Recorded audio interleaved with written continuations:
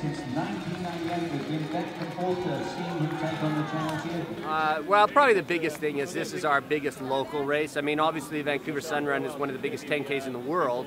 But as far as the wheelchair division, you know, this is the start of the year for us in the wheelchair division. It's a big event. It gets the local group, you know, kind of hyped up about the season coming. You won't get a more raucous crowd cheering you on than this as far as the wheelchair racing division goes locally. Well, it's a big local event, like it's close to home, and it's got some pretty steep hills in it. There's a couple really decent climbs that really make you push. There's other races in the world that are pretty significant with hills, like the Boston Marathon. It's a big hill one, but that'll be something maybe I'll do next year or the year after. That'll be a tough challenge, but for 10Ks, the Vancouver Sun Run's a pretty hilly course, so that makes you push hard. Look at this, we are about 150 metres away from seeing the victory here at the finish line. And congratulations, it's Kelly Wiebe who's made the move in the yellow. A brilliant performance for this 22-year-old.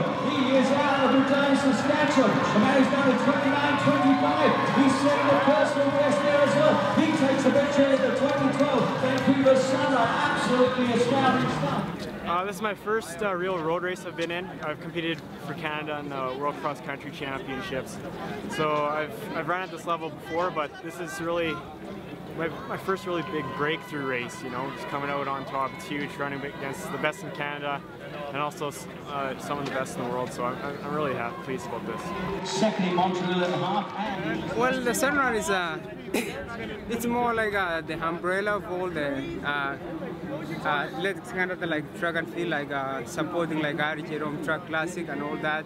So it makes it special, you know. And at the same time, myself, if I was going to win this race, my company Flam and Self was going to donate $1,000 to the race readers.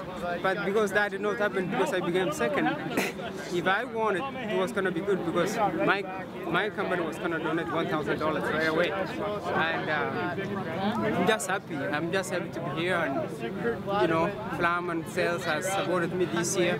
With no shoe company, Flam and Sales came and supported me, so it's good. 44 minutes, and here we are just under 44 minutes right now, and don't forget the second group will be those who felt like to go